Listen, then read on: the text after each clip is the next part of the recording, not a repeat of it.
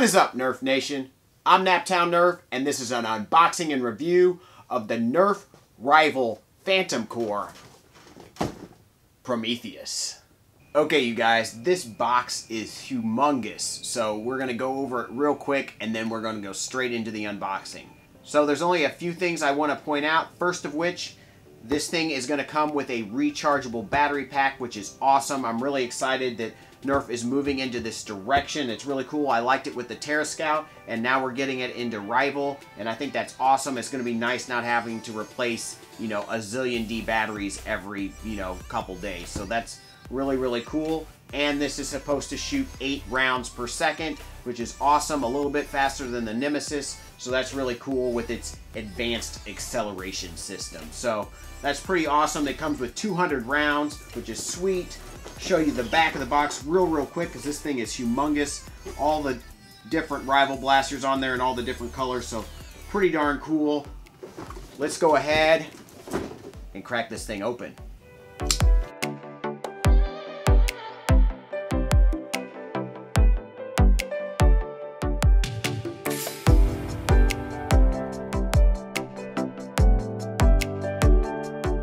Okay, you guys, it is very difficult to keep all this in frame. We lost some Rival balls during shipment, I guess. We threw those back in the box, and we got all the accoutrement laid out here, so let's go ahead and go over it. So obviously you get your big, awesome Prometheus, you get your 200 Rival rounds, you get your handle that will attach onto the front of the blaster, you get your bandolier that looks awesome, by the way, you get 2 Rival flags, one in red, one in blue. You get your rechargeable battery. You get your 2 foot holder stand guys. And then you get, obviously, your charging cord along with some instructions. Alright, you guys. This is the Prometheus. And we're going to go ahead and throw on the attachments that we need to make this thing complete. We'll go ahead and throw on the handle grip up front here. I'm sure you can put it on either direction, which is nice. And since I'm right-handed, I think I'm going to put it on this way so I can be gripped with my left hand. So you just slot that right in, and that is on there. I don't know if you can take it apart after you put it on there. I'm not going to mess with that right now, but I'm sure you could with some force, but probably not meant to come off once you put it on. So that's pretty cool. And then we will go ahead and throw on the feet. There's 2 different sizes. One's bigger and one's smaller, so I'm assuming the bigger one goes on the back. It looks like it go either way, so that's pretty cool. Just slam it on there, and then we'll put this one up front here, and there we go. So I got this sweet bandolier here that's really nice. It kind of reminds me of a suitcase strap, which is interesting. And then these are plastic, but they're very nice. So we'll go ahead and throw this on the front part. There's bandolier attachments on both sides of the front barrel there, and then there's one back here on the back side of the blaster. This one actually rotates around, so that's kind of neat, and should kind of adjust to wherever it's positioned on your body. So you can throw that over your shoulder, and you're ready to go. So since I'm sitting down, I obviously don't need this, but I wanted to kind of show you how that went on and how it looked.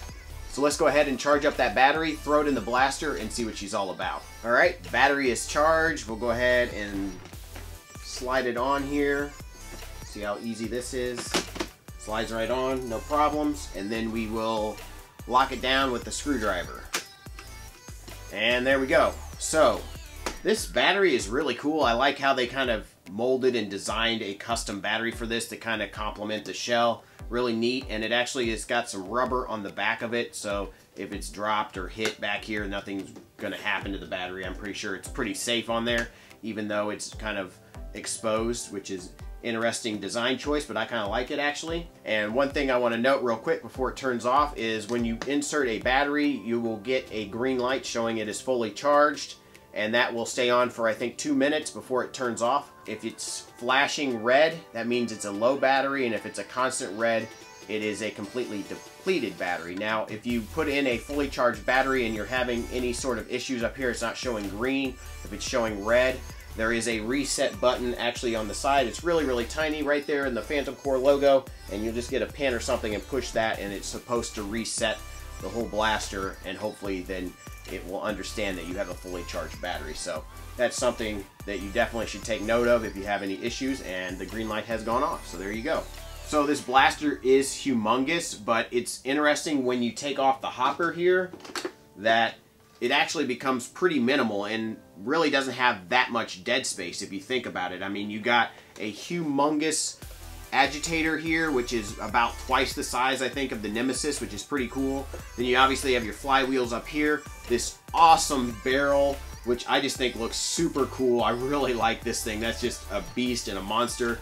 And then you basically have your electronics to go into this trigger portion here, and then you have a battery that's external there. It's actually not nearly as big as I thought it would be, even though it is a big blaster, obviously. So we'll go ahead and throw that back home. Obviously this is removable, so you can clear any jams if you need to. So to work the blaster, you have a trigger lock here, and when this is up, you cannot push on the trigger or the rev trigger, so you can push it down, and then you can rev the blaster with this underneath trigger here, and then this top one is what fires the blaster. So pretty interesting grip and handle and trigger area. Very different, obviously, from a normal blaster. It's more of a push button kind of a trigger, so I feel like some people might not like that very much because it's not really like an actual trigger like a gun has. So that's something that you'll have to note with this blaster, that you really want to hold your blaster like this and, you know, just fire foam downrange. But this trigger lock, I've noticed, kind of is a little, doesn't really lock in, so it can like maybe shift to that lock position without you really wanting it to, and then you're not able to pull the trigger. Then on the top here we have a very mini rival tactical rail up top, but this obviously will have to come up and down. I'm not really sure you could put much on there or would want to. It really doesn't make sense anyways the way you're holding this to put any sort of sight or optic on there, but it is nice for looks. And then the other one is actually on the bottom of the blaster between the 2 feet. There is actually a rail underneath there, which I guess is just for looks also. I don't know why you would put a rail under there. I'm not sure why they felt the need to do that. No idea what you would put under there besides maybe some sort of tripod. So maybe they're coming out with a tripod of some sort for this thing that you could set it on and then just like, you know, that would be pretty cool. But right now we don't have any tripods for the rival line, so I don't know, maybe they're coming out with that, I'm not sure. Nevertheless, I think this is a pretty sweet looking blaster. It is humongous. So let's go ahead and grab those rival rounds that were all over the place when I opened the box and throw them in this blaster. Alright, we got our 200 rival rounds, and we will go ahead and try to put these into the blaster without losing them. This is a very big opening here, a lot larger than the Nemesis, so that is nice. Oh, and I already dropped one. There we go. Perfect.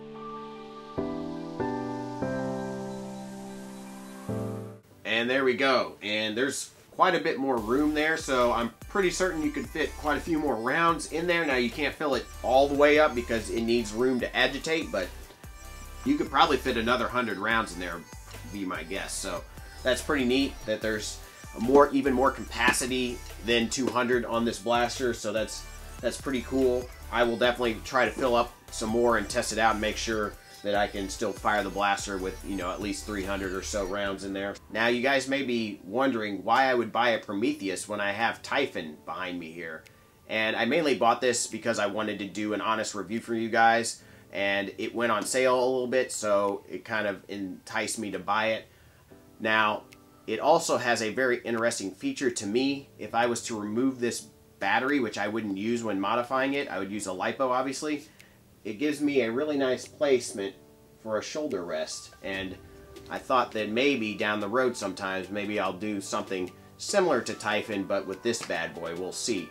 But definitely some interesting choices could be made here when modifying this thing. So with that said, let's go ahead and take this thing outside, put it over the chronograph, and see what kind of performance he's getting. Okay, you guys, I was able to fit 300 rounds in the hopper there. Now that is cutting it pretty close in my opinion. There's still a little bit of room, so I think 300 rounds should work just fine, but I probably wouldn't recommend stuffing too many more than that in there because that agitator probably won't have room to agitate. So let's go ahead and put the Prometheus over the chronograph and see what kind of performance it's getting. Now, because of this blaster being held a little differently. I'm going to hold it up to get chronograph readings, and then we'll put the tape measure out and I'll hold it like you're supposed to down here, and we'll get range readings. Now, let me know if you guys like seeing me get the chronograph and range data. I could obviously do this without showing you guys and then tell you the information a lot quicker, but I don't really get much feedback either way, so let me know which way you would prefer. I like showing you guys the data, but it does make the videos a little longer, so just let me know in the comment section below if you would. I'd appreciate it. Let's go ahead and get some shots over that chronograph. It's a little awkward holding it this high, but hopefully you guys can see the chronograph and see the data here. 99, 96, 97, 99, 97, 94, 92, 89, 94, 99, 95, 99, duplet 92, 91, 92, 91, somewhere in that 90 to 100 range it seems like, so definitely getting that 100 FPS or around that performance, which is to be expected. All right, guys, let's put some shots with the Prometheus on the range. Now, this is going to be held a lot lower than a normal blaster, so we'll see if that hurts range too much.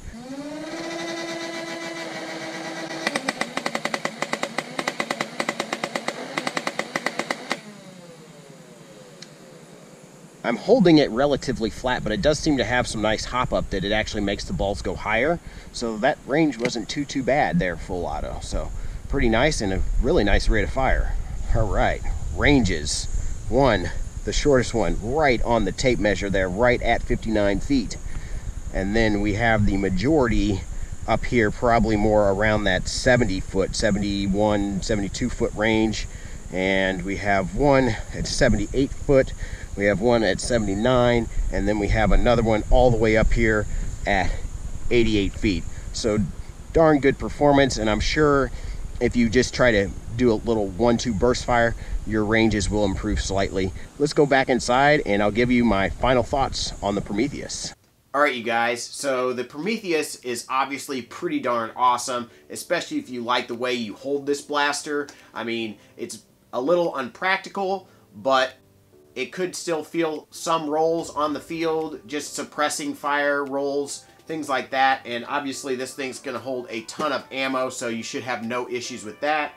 Now, there's one thing I want to mention that I didn't realize when I was first talking about this, but this does remove. There's a little button up here, and you can take that right off, which is really cool, and I'm glad that Nerf is allowing you to remove handles or priming bolts or what have you on their rival line. Now, this grip, it's got a really nice texture to it. I really like it a lot. It really helps. But this plastic is really slick, and this does rotate around, which I think is good, I guess. Kind of helps it move when it moves back and forth a little bit. But it is a very slick plastic, and it would be nice to have that same kind of texture up here on this. Other than that, I think the blaster is pretty darn awesome. Was pleasantly surprised that the a little longer barrel on this blaster than other previous rival blasters hasn't seemed to hurt the performance at all, so that's nice. The range was really good. The rechargeable battery is awesome, and I think it's a great buy if you're willing to spend that $200. And $200 is a ton of money. I probably would recommend still going with a Nemesis over this just because of that price tag, and it's a little more practical of a blaster, even though you can't hold as many rival rounds. But if you're really into this kind of look and feel, I would say go for it. The price will probably come down quite a bit in the next few months. I was able to get this actually for 150 bucks because it went 25% off at Target and then also Amazon.com. There will be a buy link in the description, and that will be an affiliate link. So if you use that link, it will actually help out the channel and not cost you anything extra, so I would greatly appreciate it. So with that, I hope you guys enjoyed this review of the Nerf Rival Phantom Core Prometheus. Don't forget to smash that like button. Please subscribe. Ring the bell for notifications so you can be alerted to when I upload a video. And as always, guys, peace out.